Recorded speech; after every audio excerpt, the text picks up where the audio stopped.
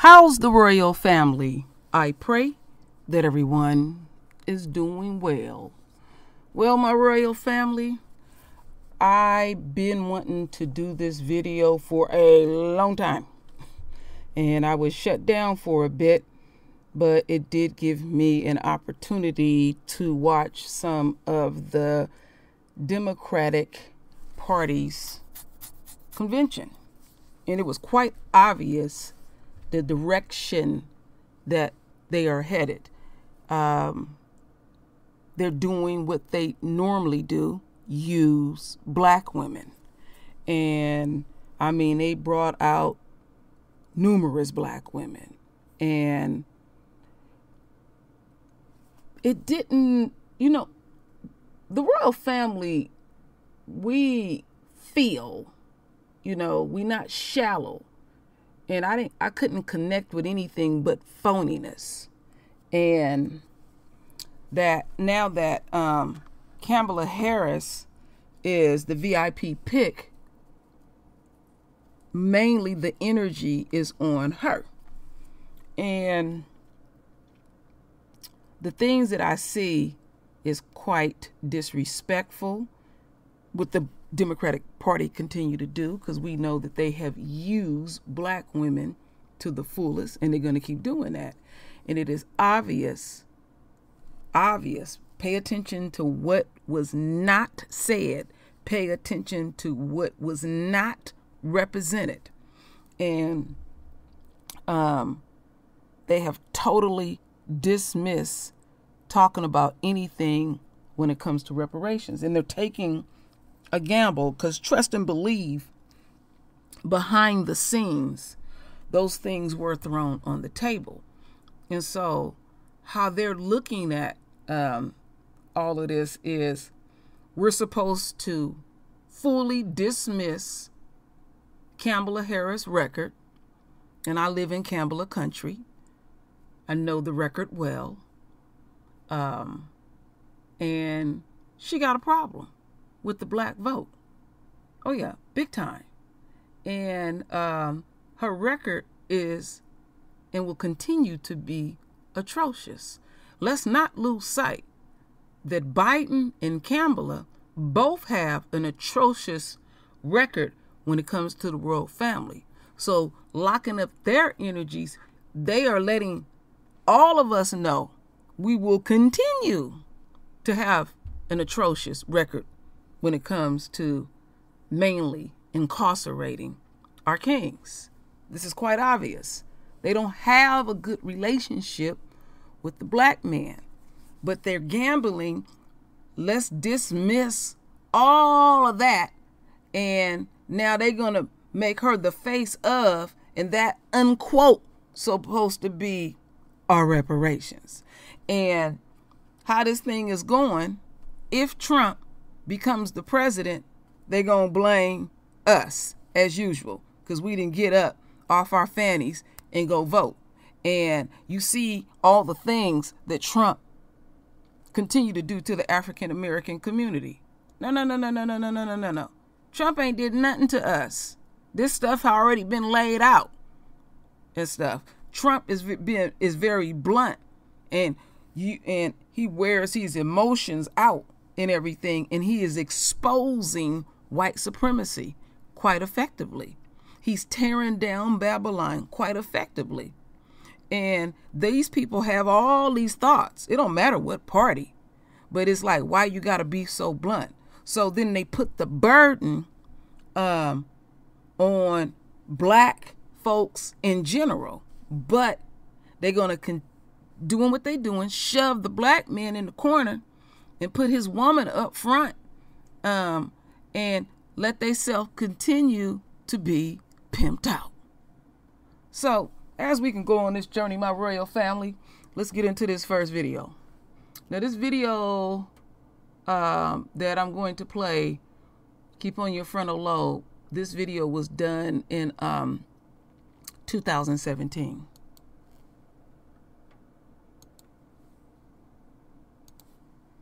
Cheslin Figaro is a former Bernie Sanders national staffer, and Jammu Green, former candidate for DNC chair and a Fox News contributor. Welcome. to both of you. Good to have you both here tonight. Powerful words last night from Charles Barkley. Jammu, was he right? I think in many ways Charles Barkley was spot on.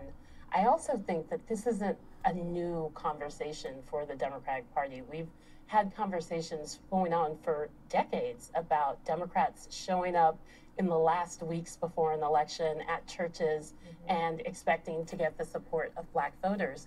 But in this hyper-polarized, hyper-attentive politics that we're living, this is a real opportunity. And I think we're seeing some results because today, Chairman Tom Perez from the DNC said very specifically that Black women are the backbone of the Democratic Party. It happens to be one of the things that was almost quote for quote from my campaign. And I think that if that can actually be transferred into very specific policy prescriptions, then the Democrats will continue to see victories like we saw. Did they have your back? Did the Clintons have your back, Jammu, when you ran for DNC chair? Because you've given a lot to the Clintons. Were they there for you? When I ran for DNC chair, Hillary Clinton was still dealing with her loss, and I certainly did not seek out her endorsement. I didn't seek out the endorsement from anyone because I wanted to run as an outsider candidate. I know that Teslin has a really strong point to make about why wasn't Hillary there for me? I don't think that's the point. I think the point is she's been there and was there for Black women in a way that you saw their savvy voters. That's why they voted in such record numbers for her as well. Teslin, your thoughts? You know, well, I disagree, but I do agree with some of what Jammu was saying, but I don't think Jammu should have had to seek out her endorsement. It didn't take Hillary Clinton seeking out Jammu, to ask for her support while she was on the ground. Everybody today is talking about Black Girl Magic, and I really want to know if the Democrat Party is so in love with Black Girl Magic, then I'm looking forward to see all of these fairy godmothers and fairy godfathers to go down and actually get Black women elected, like when you talk about Stacey Abrams, who's running in Georgia for governor, when you talk about Connie Johnson, who's running in Oklahoma for governor. Democrats have yet to elect a Black woman statewide, and again, they did ignore Jammu's campaign when she clearly said that Black women are the backbone. So everyone on Facebook is saying, and Twitter, we saved you again, we saved the world again, and at the end of the day, what are we truly getting out of the deal? Let's do some polling on, let's see how many Black consultants were hired, how much Black media was engaged, how many organizers were hired, how many actually got paid. Let me ask you this, when you look at sort of Democrat philosophy, has it done what it should do to raise up people in the Black community, to raise up people in the poor community? As Charles Barkley pointed out, there have been movements against, from the NAACP, against charter schools in inner cities. So, that's my question for you. Can conservatives do more to encourage the African-American vote in their elections? Jamil? Well, I think if you look at what Doug Jones said last night in his acceptance speech, he talked about the Children's Health Insurance Program, and that's a very important program to those savvy Black voters in Alabama and all over the country. And so there are issues that have really hit home for Democratic voters in the Black community. But there are other things that Democrats can do. I think they should absolutely get rid of the first in the nation status of Iowa and New Hampshire, because that doesn't center Black women. I agree with Teslin. We have to invest in women, Black women who are running for office. Stacey Abrams is a perfect example, and we need to see these very specific prescriptions funded. But I want to give Teslin one chance to respond, and I'm out of time. Teslin, last thought.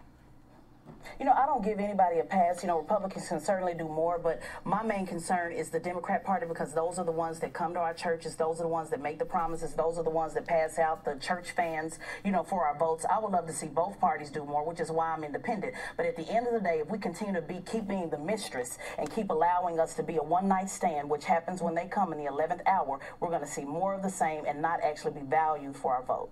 Thank you so much, ladies. Teslin. That was powerful with the last part of what that sister said. She resonated truth. But what was not said, even on her end, nothing was said about the Black men. You see how they getting down? See, they didn't pump this Black woman up where she still independent, got that independent type of thinking. There's nothing wrong with that. But I need my man. I can't do nothing without my man. I ain't gonna front. I'm powerful. I'm real powerful. But I ain't powerful without my man. I need him. Oh, yes, True Royal do. Don't be fooled by the fire and passion in my voice. I know my place as a black woman. I know that I'm a queen. And I know that I must first and foremost submit to our Creator. And I know that the leadership also must submit to the Creator. And then I know I'm supposed to submit to my man. But see, these feminists then got our heads so mixed up with submit that it's like you thinking of yourself as a dog. See, we all screwed up. You know, we need to be up out of Esau's world. We need our man. And this shit that they pulling, when they had this convention, they just dismissed the black man all the way out. You can't do nothing without. We need that seed. See, these people full of shit. And see, they gambling. They gambling.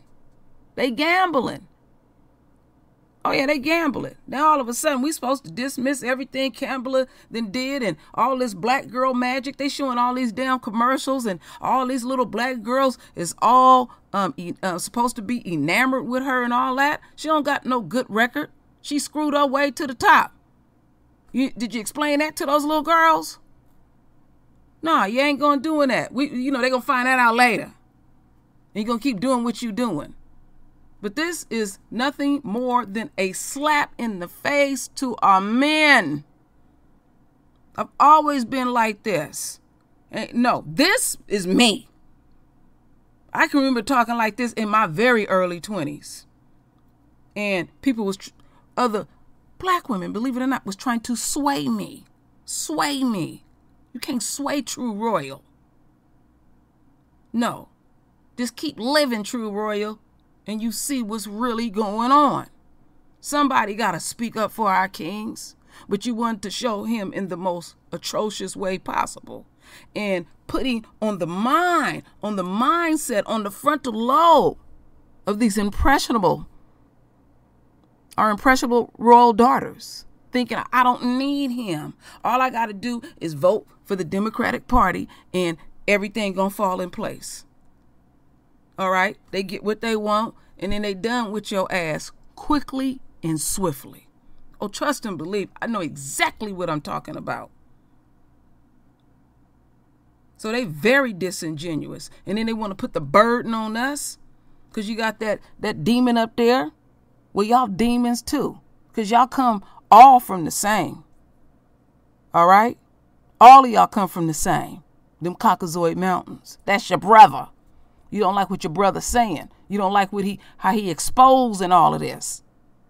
So there ain't no difference between y'all because, this is the nice ones, good cop and bad cop.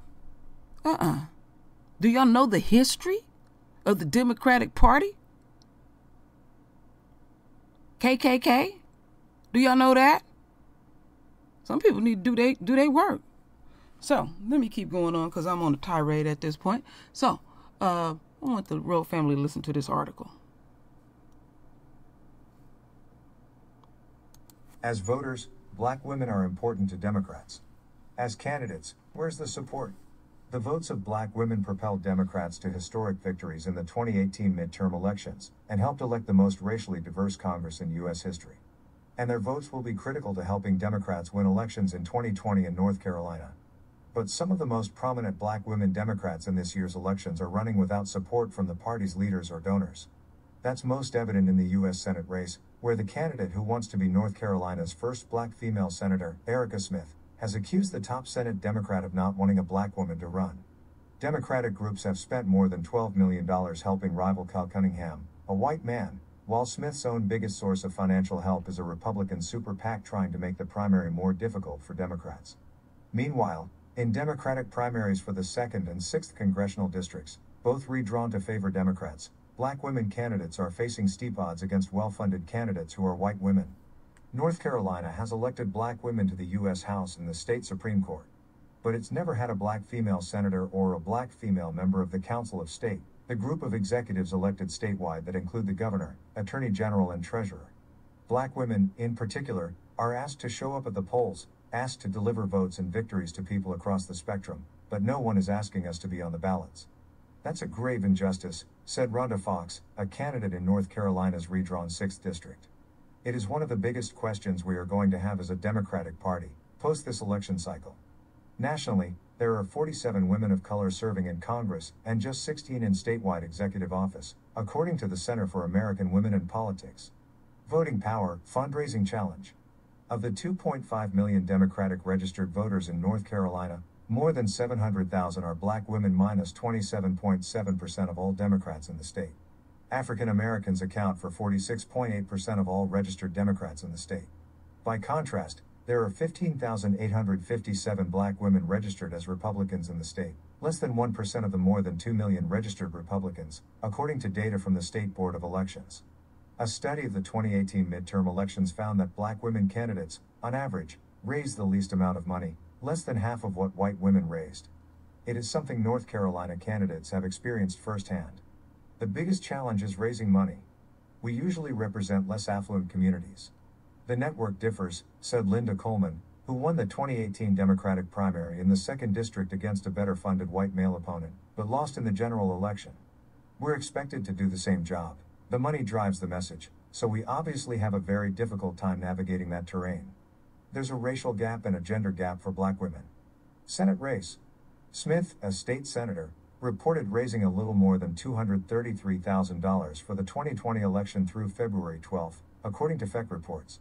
Cunningham, a corporate lawyer and Army veteran, raised more than $4.5 million through February 12. Cunningham's campaign has been boosted by millions in outside spending. VoteVets.org and VoteVets Action Fund have spent more than $7 million in support of Cunningham. Carolina Blue, a super PAC founded in February, has spent more than $4 million for Cunningham, who has secured a slew of in-state endorsements. Smith's campaign has gotten a boost from the Faith and Power PAC, a group funded by the Senate Leadership Fund, a super PAC allied with Senate Majority Leader Mitch McConnell. The Faith and Power PAC has spent nearly $3 million on the race, most of it in support of Smith. She has disavowed the Political Action Committee, saying this entity is not authorized to represent our views and positions. The Democratic Senatorial Campaign Committee, which endorsed Cunningham, as it did in his failed 2010 Senate bid, has also spent in connection with the campaign. Smith has been deeply critical of national Democrats, including Senate Minority Leader Chuck Schumer, for picking sides in the primary.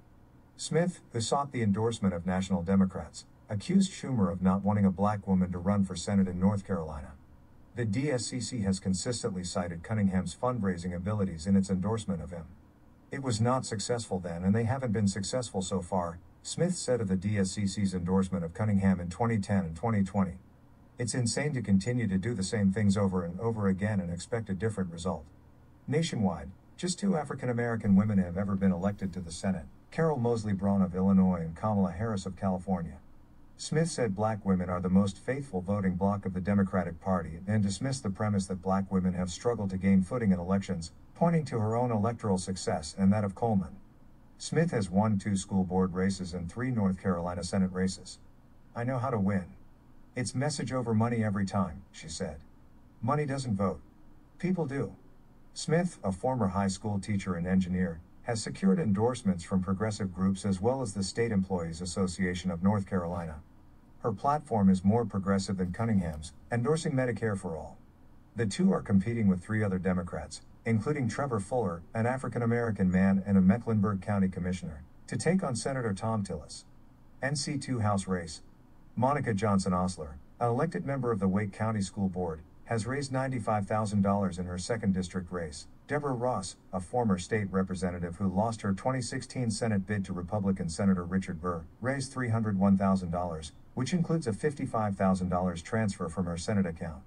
Andy Terrell and Ollie Nelson, who is African American, are also in the Democratic race. Ross has been endorsed by the NC Association of Educators, CWA Political Action, the NC State AFL-CIO and the State Employees Association of North Carolina, which also endorsed Johnson Osler. Johnson Osler said she had encouragement from others to enter the race. But that support has not translated into big fundraising dollars. She entered the race last year, before the district was redrawn to include just parts of Wake County. How can we actually change what representation looks like if we're not able to crack open established donors? She said. I question when people say they believe we should have reputable representation. If that's what we say we want, people who look like me, are we really willing to invest in ensuring that we have that representation? Johnson Osler, 45, is also the executive director of the North Carolina Coalition Against Sexual Assault. She said she has tapped the well dry with her personal network and is not a candidate with deep ties to financially well-connected donors. But she has used other networks. Johnson Osler brought in fellow Alpha Kappa Alpha sorority sisters and incumbent Congresswomen Terry Sewell of Alabama, Frederica Wilson of Florida, and Eddie Bernice Johnson of Texas for a fundraising event in Raleigh in February. As a black woman, I'm not coming in with the same net worth or network. In order to get the representation that reflects the party, we have to do something different to get those people elected, Johnson Osler said. This party lives and breathes on black women showing up. Black women are still absolutely holding the Democratic Party together by showing up to vote in large numbers. NC 6 House race. Fox reported raising $75,215 in her race. Kathy Manning, who ran unsuccessfully in 2018 against Republican Representative Ted Budd, has raised $532,983. It can no longer be just because you have X amount of money raised or X amount of capital. That's what makes you a stellar and great candidate. That doesn't work in 2020, Fox said. We have to recalibrate what constitutes a successful candidate. Fox, 36, graduated from UNC Chapel Hill and George Washington University Law School. She was chief of staff for Representative Alma Adams, a Charlotte Democrat. Fox also worked for several campaigns and Senator Kirsten Gillibrand as well as a lawyer for private firms. Gillibrand endorsed Fox. There are 5 candidates in the Democratic primary, including 3 black men, former Winston-Salem City Council member and State Representative Derwin Montgomery, former State Representative Ed Haynes Jr. and Bruce Davis. Fox has outraised all 3, a group that works to elect progressive African American women. Higher Heights for America PAC has endorsed Smith, Fox and Johnson Osler. Other congressional candidates. Patricia Timmons Goodson is the lone Democratic candidate running in the 8th District. Timmons Goodson, who became the first African American woman on the state Supreme Court in 2006, is running against incumbent Republican Representative Richard Hudson. Timmons Goodson has not filed a quarterly campaign finance report with the FEC. Hudson, seeking his 5th term in office, has raised more than $1.5 million for the 2020 election. In the 9th District, Cynthia Wallace is one of 4 Democrats running to take on incumbent Republican Representative Dan Bishop. Wallace, an executive with the Financial Services Committee, has raised $15,214 in the race, more than any of her Democratic competitors. Statewide races. State Representative Yvonne Lewis Hawley is one of 8 African American women in the State House. She represents part of Raleigh and Wake County, one of the state's 2 largest metro areas. She is in her 4th term. But in her campaign for lieutenant governor, she said, "We're starting from scratch. We're starting with grassroots donors. A lot of people who donated to me haven't donated before." Hawley said a woman at church who gave her $3 had never donated to a campaign before. "I took that $3 like it was $300, Hawley said. It's a lot of smaller donations, and people who are just beginning to be aware of the importance of making this investment. We don't often have a lot of expendable cash in the black community. I take more seriously their donations." Hawley said the African American women running for higher office than the state legislature are all campaigning in different races with different chances. What they have in common, though, she said, is the inability to raise the funds that white candidates raise. Hawley said that's because some people don't know them as well or think they are long-shot candidates, among other reasons. "I don't know what it is. I don't think there's a problem in the party. I just think people donate to people they know, or people they think can win," she said. The black community has the network. It's not just about the money. Hawley isn't the only African American candidate in the lieutenant governor primary. The others are men, Republican Mark Robinson and 3 Democrats, Representative Chaz Beasley, Alan Thomas, and Ron Newton. So there's a chance that the next lieutenant governor could be an African American, one of several elections that could change who sits at the now all-white Council of State table. In another, Wake County Commissioner Jessica Holmes is unopposed in the Democratic primary for Labor Commissioner. Former State Representative Pearl Burris Floyd is among the Republican candidates for the same position. Both are African Americans. One possible solution? Democrat Stacey Abrams, who lost a close gubernatorial race in Georgia in 2018 and is being mentioned a possible vice presidential candidate in 2020, said passing campaign finance reform is critical to setting a level playing field for women candidates of color. The answer is to fix the infrastructure, Abrams told McClatchy, so that the candidates who win are not the candidates with the deepest pockets but the ones with the deepest message. Next article. Let me take this down.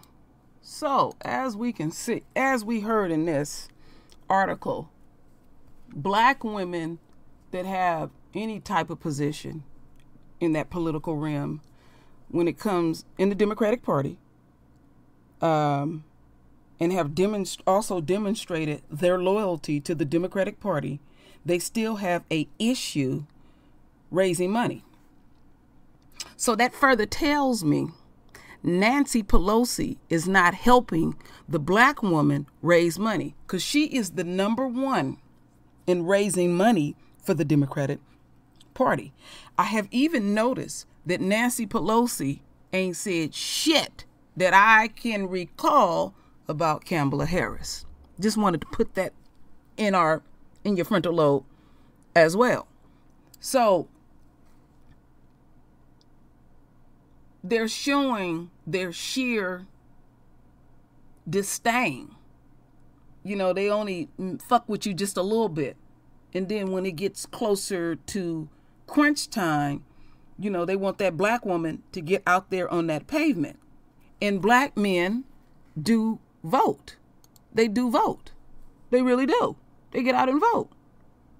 They vote just as equally as the black woman. But see, now, black folks is looking at they vote quite differently.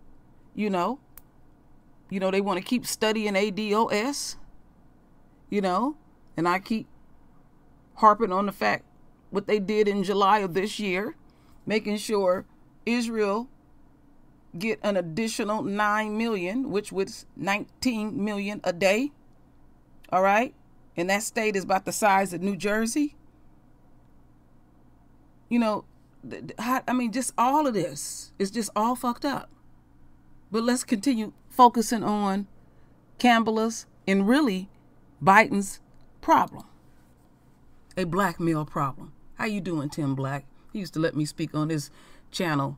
Sometimes I go over there. I still speak on this channel from time to time. I just love looking at that, how that looks. It's a problem. And we know it's a problem. And so it is the black woman's duty and responsibilities, the one who understand what the hell is going on, that you don't exclude our leadership, the head, how things were put in place by our father. So they're still doing the same thing. And I resent that fact. I really do. And that's why you don't partake in any of this. You got to look at this stuff spiritually. Because what's going to go down is what's going to go down. Wasting your time voting and all of that, you don't supposed to even partake in the system. But there are people that vote. So I have to speak on it to point out, even if a person decide to vote, just to give my perspective, because I'm not talking down to anyone. We know what the hell is going on. But how the hell you going to dismiss the black man? And we going to override that. And then once we get what we want from the black woman, we going to keep doing what we doing to your black man, to your father, your brother, your lover, or whoever, your son, your nephew. They're going to keep that on the agenda because they are afraid of the inevitable. And the inevitable is right before the entire world's eyes. We're watching a kingdom die. Who is left last to stand up? The black man and his family. But, they want a little extra time to keep being in their unquote heaven. And we should not be feeding into that at all. You got to realize what you are feeding into. And what is the results of what you're feeding into. We're still seeing black men getting shot. Now they want to play a game with a knife the brother didn't have on him. These type of games. They don't have a clue what to do. But tell that black bitch to go out there and vote and dismiss her man like he ain't around. Where are these babies coming from? Because trust and believe, a lot of them black women are with black men. You cannot dismiss this at all. So I will be harping on the fact. And Campbell's fake ass, she got a problem. She can't stand, she disdain black men. And she will always disdain them. And she is showing this system what she is willing to do. We already know what Biden is on. We already know that with his rickety ass. But then you got to look at how this overall country is looking at that do vote and don't like her. They like, oh, it's a possibility he'll die and then she become the president. And you're going to still get the same results. Because we have seen this over and over again. And see, they have made us savvy in all of this. So all of us got decisions to make. Because all of this what's going down is biblical. I'm speaking to the chosen ones. Because on Judgment Day, our Father gonna come down on us. Why did you keep feeding into this system, but you know what I put in the word? You lacked faith. Knowing what you know, you lacked faith. So don't feed your energy into a system that we all know is dying before our eyes. They are becoming the tail. So what you feeding into? To prolong it? And then on top of that, you want to dismiss my kings? No, I stand shoulder to shoulder with my kings. To hell with this system. I'll leave it right there, my royal family. So render your voice with your beautiful divine words.